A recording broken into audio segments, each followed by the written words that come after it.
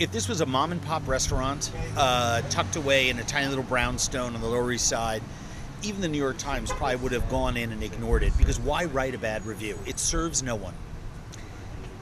If you don't want people to go, just don't talk about it, right?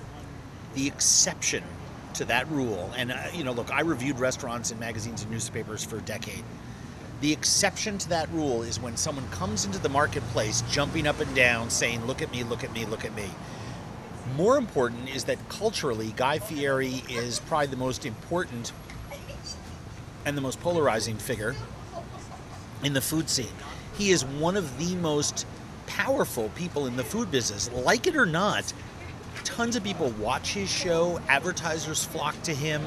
He is, like Paula Deen, a huge, huge star. So what they do and what they say is much more important than what, poor schmucks on, cable channels like myself think, or some of the other people on Food Network. I mean, Guy Fieri is a huge mega empire. So when he does a 500-seat restaurant in Times Square, New York City, the most important food city in the world, you are saying, look at me, look at me, look at me.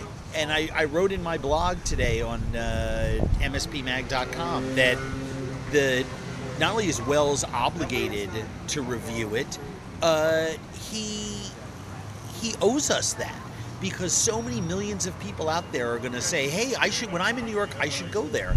The role of dining critic is twofold. Number one, to canvass the restaurant scene and to tell us ahead of time so we can figure out where to spend our money, what's good, what's bad. But the New York Times dining critic is someone who's a custodian of food culture. He has to write that review, and I think he did a brilliant job of it, and I thought that he did it in a way that we all would have, in the sense that you shake your head. What's he going to do, a traditional review like he did of Le Bernardin when it reopened, was saying, oh, this course was